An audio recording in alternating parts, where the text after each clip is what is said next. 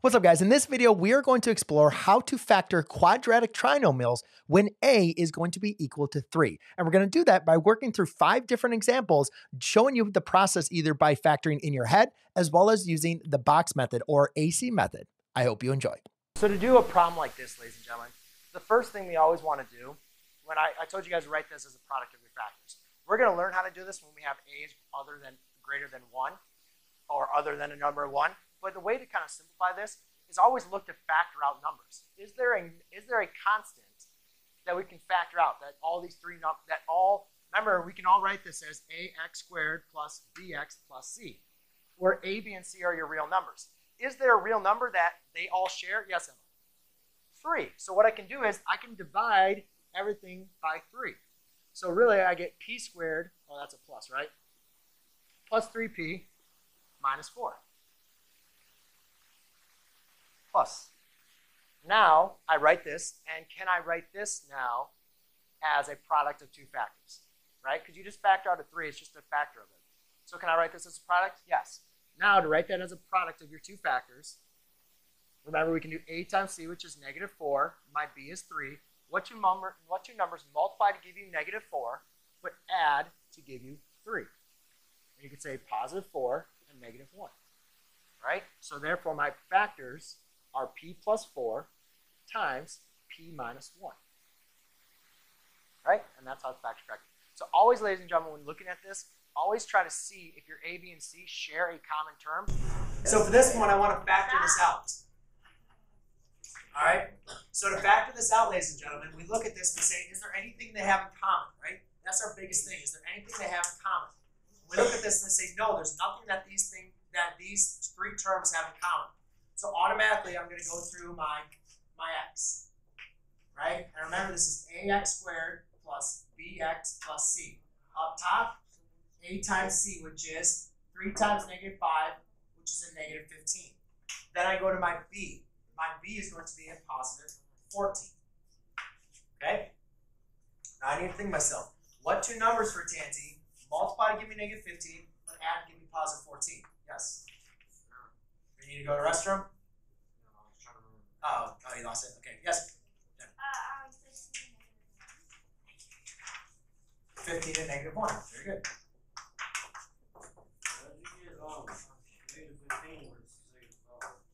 Remember, it's always a times c. When we did the other problems, let's say if I did this, x squared plus 8x plus 16, okay? This x is just going to be 16 over +8, right? The reason being is because it's a, b, and c. Your a is 1. What's 1 times 16? 16. That's why I only got the 16 there. But here my a is 3. You got to make sure you multiply it. Here we just didn't really go through it all the time, Dean, because it was always a 1. So you're always going to get your c anyways. So now I have these 2 points. So ladies and gentlemen, we can work on the grouping part, or we can work on the area. I'm just going to do the area one again so you guys can see it.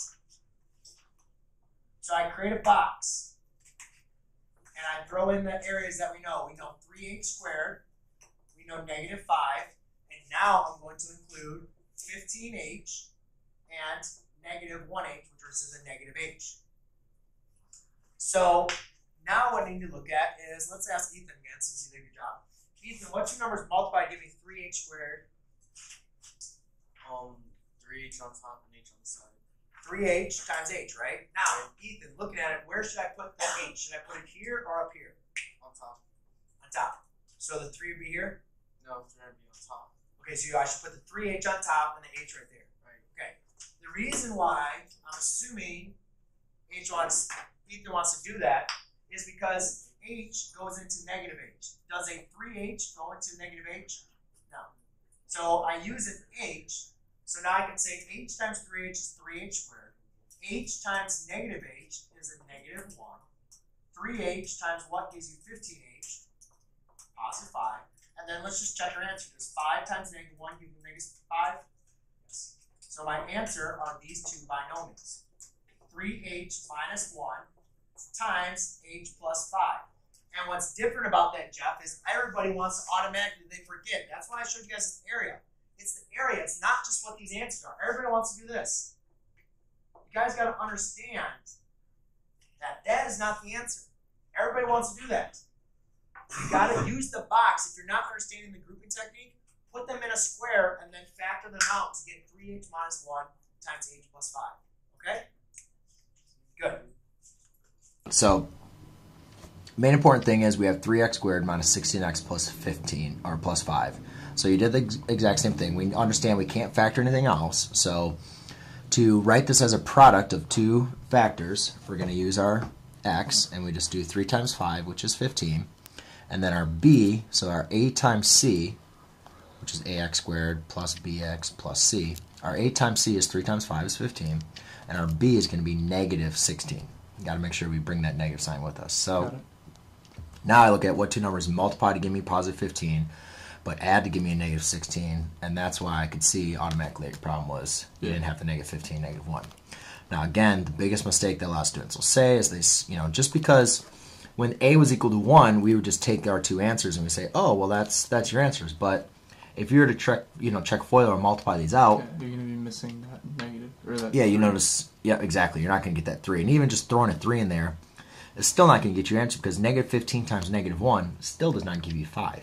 So it doesn't even matter, multiplying that 3 is not going to solve that out. So what we need to do is we need to write out, what we're going to do is we're going to rewrite out 3x squared minus 15x minus 1x, or just x, plus 5. So all I did is I rewrote this equation out with now these two terms that we used. So mathematically this is the exact same. Negative 15x minus x is still negative 16x. You see what I did? But now, being able to do that, what that allows me to do is now I'm going to factor by grouping, which means I'm going to factor the first two terms and factor my last two terms. So now I look at this and I say, all right, what can I factor out? 3. A 3 and also a x. So when I factor out a 3x, I'm left with an x minus 5. And my whole goal is to get two of these terms together. So since I have a negative x plus 5, I'm going to want to factor out a negative 1. Which will leave me now with an x, because right now that's a negative x. You want to make it a positive x. Yeah. So you factor out a negative 1, that leaves you with an x minus 5. And I'm not going to write the negative 1 because we know we can just write that negative sign there. Now we look at it and we say, oh, all right, these two now have an x minus 5 in common, so now you can factor out an x minus 5. And then you'll be left with a 3x. As you remember, there's that minus 1 there. Right in there. Now, if we just kind of double check to make sure, does x times 3x, is that going to give you 3x squared? Yep. Negative 5 times negative 1, give you positive 5. And then if we were to do the inner terms, we would check that they'd also give us negative 16. So that's pretty much about it. Welcome, ladies and gentlemen. So what I'd like to do is show you how to factor this polynomial. And you can see this polynomial is a trinomial, right? It has 3 terms, and it's also a quadratic. Now, I can factor this trinomial, but before I even get into factoring trinomials, I always want to see, is there a way we can simplify this? Basically, is there a factor that we can factor out, hence our GCF? So I look at each of my 3 terms, and I see, is there anything that they all share? And unfortunately, there are no common terms that I can factor out. So therefore, the next step is to use our factoring technique for when a is not equal to 1. And to do that, we use our AC method here. So I'm going to do a times c, and then I have b. I'm going to multiply and then add. So I'm going to multiply my a times c. 3 times 10 is going to be 30. And then I'm going to list negative 17. Now, to identify my two other terms that are going to be a part of my factors, I need to identify the factors of 30. And basically what we're trying to identify is identify 2 factors that multiply to give us 30, but add to give us negative 17. Now forget about the negative just for a second. Let's just write in what are all the factors of 30. And once you get kind of used to this, what you will see is 15, 10, and 3, that a lot of these will start coming very easily in your head. I don't know if I said that correctly. Easily, more, easier. I'm just going to stop talking. So what you have is a list of factors. And I was able to find 4 of them that when you multiply, when you get to identify the product is 30. Now, again, remember that these have to add up to give us negative 17. So there's no way that both our factors can be positive. However, if I had both our factors were negative and I added them, then that would give me negative 17. So that kind of changes the whole ball game. Now I make all my factors negative because I know two negative numbers are going to give me a positive. Now I just look at the factors and see, all right, which of these factors add up to give me negative 17? And you can see I have my winner, winner, chicken dinner right there. So now I've identified negative 15 and negative 2. I need to input them back into my polynomial. And one of the methods I'm going to do that is by inputting them in for my middle term. So I'm going to write 3n squared minus 15n minus 2n plus 10. So what I want you guys to see is I just rewrote negative 17n as negative 15n minus 2n. And I did that so now I can apply grouping, because now I have a polynomial that has 4 terms. So now I can apply the grouping technique of factoring. So what I do is I group the first 2 terms and the last 2 terms. Then I basically look at these and I say, all right, what do these 2 terms have in common? And you can see that I'm going to be factoring out their GCFs. And you can see that these have in common a 3n. When I divide both these terms by 3n, I'm left with an n minus 5. Then these 2 terms, again, you can see that I can factor out a negative 2. And they're left with an n minus 5.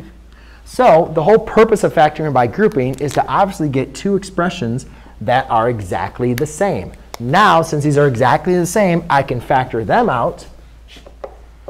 And what's going to be left over is going to be 3n minus 2. So I'll write that as my other factor. Then, if you want to check your answer, you can always apply FOIL, or distributive property, to multiply and see if you get 3n minus 17, n plus 10. So there you go, ladies and gentlemen. That is how you factor for your polynomial. Thanks. Okay, I'll do this a second time for you. So, since you guys are all good, I'll just work with you guys. And thinking about what we want to do here, and what we're going to do for this problem is we're asking you to factor it. So remember, factoring tells us to take either a number, or in this term, an expression, and write it as a product of its 2 factors. And when we think about what are the product of its 2 factors, a factor is either a number or a term expression that can divide into our original number expression. So what I'm doing is I need to break this up into 2 expressions that divide evenly into this. Now, the first one we always want to look for is a numeric expression, like a number, that can easily divide into this, and that would be a factor. So I look at this, is there any number that can divide into 3, 19, or 20, negative 19 and 20? And the answer is no. So therefore, now what I'm going to have to do, and there's also no variable that divides into there. So now what I'm going to have to do is simply look at a method to write this as a product. And one of these methods I'm going to kind of share with you that we write is we write this big X. And we need to remember that when we have a trinomial in quadratic terms, that means it's in the quadratic form, where a is the coefficient of your x squared, b is the coefficient of your linear x, and c is your constant. What we can do is we can help to solve this problem by following these steps. So what I'm going to do is I'm going to multiply a times c, and then I'm going to add for b. So what I'm going to do is I'm going to multiply a times c, which will give me positive 60, and then I'm going to write b, which is negative 19. Now this is very similar to the problems that we worked on before, but the difference is our a is now greater than 1. And notice before we always just wrote down c, right? But now, when there's a number in front, I need to make sure I multiply that a times c, because when there was no number in front, there was 1. So 1 times c always just gave us c. That's why we make sure we multiply that a. So now I need to do is determine what 2 numbers multiply to give me positive 60, but add to give me a negative 19. Think about this. We know our 2 numbers that multiply to give us 60 have to be negative, because 2 positive numbers will multiply to give you a positive 60, but they're not going to add to give you a negative number. So when I start thinking about this, 2 negative numbers that multiply to give me a positive 60, I come up with a negative 15 and a negative 4. Now the quick thing that a lot of students want to say is, like our other answers, they'd say, oh, our 2 factors then are x minus 15 and x minus 4. Boom, I got it, right? Hold up. Our problem is, if we're going to check our FOIL, one thing we noticed is FOIL gave us that first term. X times x was supposed to provide us with that first part in our trinomial. Well, x times x here does not provide us with 3x squared. Remember, factoring is all we're doing is we're taking our original problem and rewriting it as the product of two of its factors. Mathematically, it's still going to have the same value. This expression and that expression do not have the mathematical same value. Negative 15 times negative 4 does not give you 20. So what we need to do is we need to write this in a way that is still going to keep that mathematical equivalence. So what I'm going to do is I am going to now write 3x squared minus, that's right over here. 3x, no, over here. 3x squared minus 15x minus 4x plus 20. And actually, you know what I'm going to do? I'm going to do a little...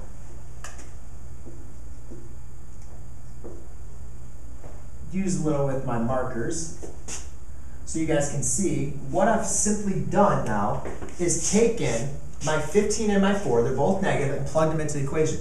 Again, look at this. This is exactly mathematically the same as this. What I did was I broke down my negative 19 into negative 15 minus negative 4, or negative 15x minus negative 4x. How did I know that worked? Because there's a lot of numbers that add up to give you negative 19. Well, because those were the two that multiplied to give me a times c. Now what I can do is, since I'm still keeping the structure of this, what I'm going to do now is factor it by what we call by grouping. So I can't, again, look at all these and they all don't share something. So I'm just going to factor the first two terms and this last two terms. So now I need to determine what number goes evenly into 3x squared and also goes into negative 15x squared. Now, if you want to break it down because you're having trouble with the factoring, factor out each one of these in together like we previously did. But what you guys notice is they share a 3x. So that means 3x is one of their factors. So if 3 is one factor, to find the other factor, you take your number divided by your factor 3, and you're going to get 2. So 3x squared minus 15x divided by 3x, well, the 3's cancel out, x's cancel out, so I'm just left with x. Negative 15x divided by 3x is going to give me a negative 5. Then I look at the next two terms, negative 4x plus 20. What number evenly divides into negative 4x plus 20? And we could say a negative 4 or a positive 4. And what we're going to do is a quick little distinction. A lot of students want to write a positive 4. Well, what happens when we write a positive 4, that's going to leave us with a negative x, because negative 4x divided by 4 is a negative x, and 20 divided by positive 4 is a positive 5. Quick little tip when I explain it, you need these to be exactly the same to finish up our problem. So rather than factoring out a positive 4, let's factor out a negative 4. Negative 4x divided by 4 gives you now a positive x. 20 divided by negative 4 gives me a negative 5. So what was so important about that is now, since I have these two the same, again, we haven't changed anything. All I did was factor out common factors for these two terms and these two terms. Now what I do is factor out common terms between this term and this term. And what you notice they share is the common term of x minus 5 and x minus 5. So what I'll do is I'll factor now out an x minus 5, and I'm left with a 3x minus 4. And that's how you factor when your trinomial has a number greater than 1.